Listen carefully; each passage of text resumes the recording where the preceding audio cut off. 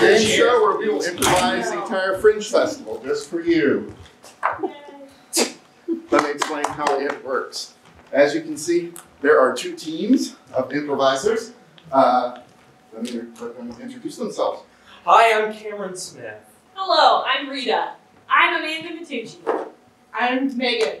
I am Courtney Matucci. Not true.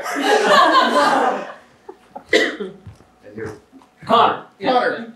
That's Connor, everyone. Remember that name. Don't forget it. All right. In this box. Who are you? Who am I? Who are you? That's what they're asking. I'm Brian Colley. I'm the host of the show.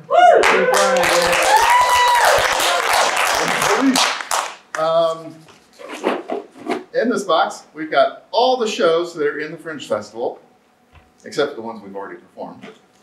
And how it works is we will just draw a show randomly from this box, and then one of the teams will have 30 seconds, or 33 minutes, to perform the show for you. And that's basically how it works. Or is it? There's a couple of rules.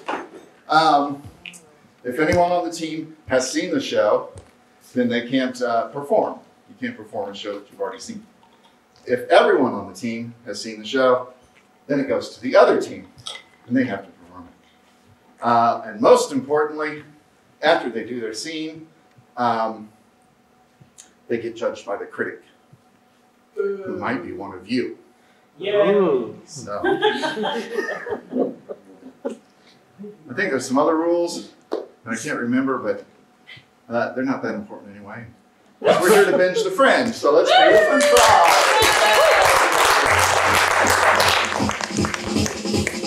Everyone's so far away.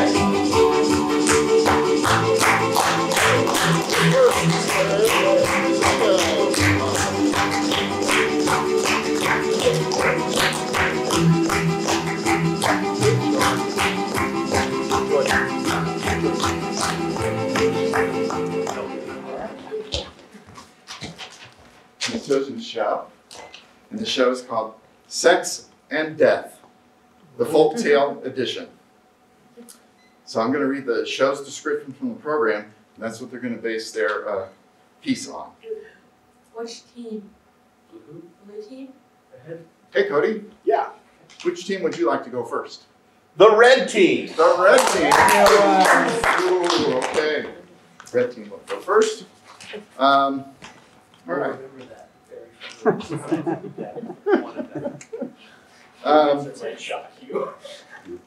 and Death, the Folktale edition is by Laura Packer, who is not in the audience tonight. Has anyone seen this show here at the Fringe? No? Has anyone on the red team seen this show? No. No? I'm familiar with the concept, but not the practice. Okay. Well, you all have one more chance to see it this Friday, so you can check it out, or you can see it right here at Fringeprov. All right. So let me read the description, and then we'll go and see what happens. Don't think folk tales are just for kids. Gigantic parts, magical enhancing rings, fatal mistakes. We have been talking about sex and death since we had language. Clever women, wily men, inevitable death. Join storyteller Laura Packer for an evening of thought-provoking, racy, fun, poignant, traditional stories. Murders, mayhem, hope. Laura's Casey Fringe shows have been called amazing, breathtaking, and wow. So join us for great stories that will entertain and surprise you.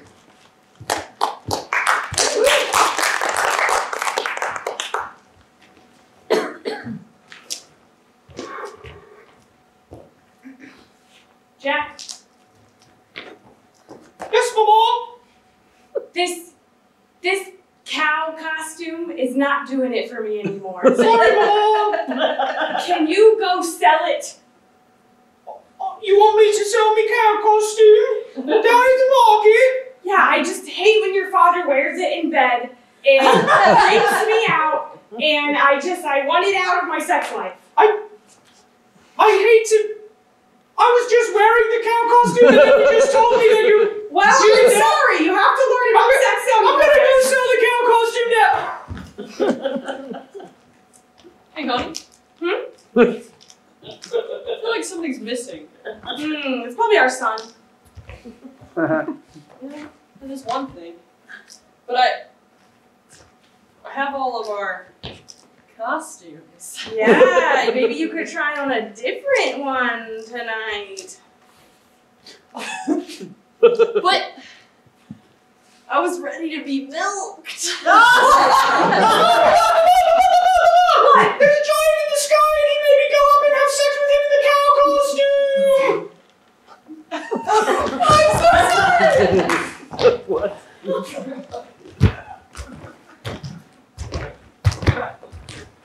Excuse me. Hello. I was just looking for a bite to eat. You wouldn't happen to have a grandmother in these woods, would you? I do have a grandmother, and she has a still wild sex life. So you should go to her place. All right, see you later, little girl. Grandma! Oh, little Fred. There was a hot man in the woods. I sent him your way. Did he get here? Hot man, you say? Yeah, he was looking for something to eat. Dollface, I'm the wolf. Oh! My bad. You guys have already gotten at it. You look familiar. Grandma, Geraldine? It's me. Oh, no! Do you know what this man put me through? Herpes! Oh! I'm sorry, Grandma. I just wanted you to have a good time. Well, little wolf will be on the way. Oh, you stay. Okay. I'll go. You can stay too. It's not. I don't think I should. Probably like Oh no! I lost my shoe. But wait! For some reason I sound like a little boy again, but I'm a prince! No, I'm sorry. I really have to go. It seems like this could probably just take like a few I seconds. really have to go. Just stay away from me. Cinderella! I have athlete's foot. Oh no, you're going to die, aren't you? Yeah, but at least he'll never know.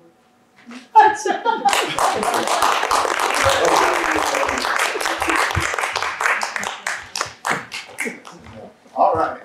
Since nobody here has seen this show before, the real show,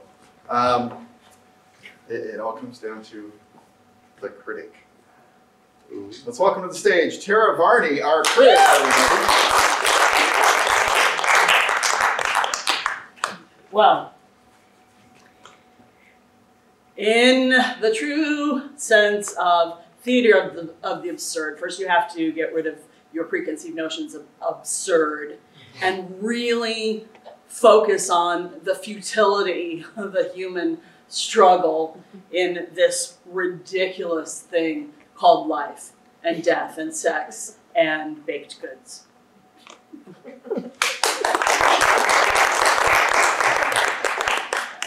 Okay. How many points would you give the red team? Oh, I say they get UNESCO points. Oh, they get 10 points. The